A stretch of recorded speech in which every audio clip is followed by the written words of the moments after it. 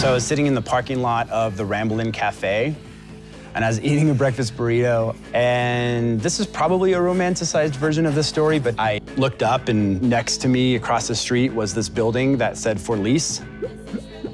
I did the math, and I was, okay, so if 15 people got together, you know, $900 a month, okay, that's like $70 a person, like per month, we could totally afford this. So I started just like making calls.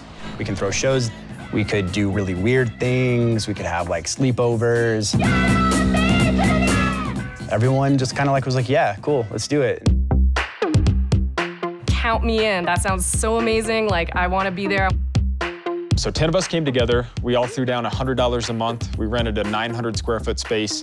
We just started working together. We said, what are we gonna call it? We all sat in a circle and passed the hat around and drew names out of the hat. And everyone would draw two. And then we went around the circle reading the names.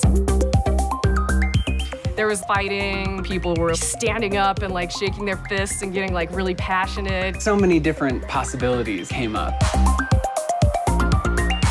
Then Meow Wolf was a combo that was thrown out there. I will admit, I was one of the people at the beginning when the name Meow Wolf came up. It was like, no way, no way, that's such a dumb name. And then when it came time to vote, it turned out that everybody actually voted for Meow Wolf, and it won unanimously. And I'm not sure why. Even at the time, everyone was like, really? Everybody was still kind of weirded out, like, we're gonna call it Meow Wolf? Like, that's not even a thing. I left that meeting just like, what are we doing?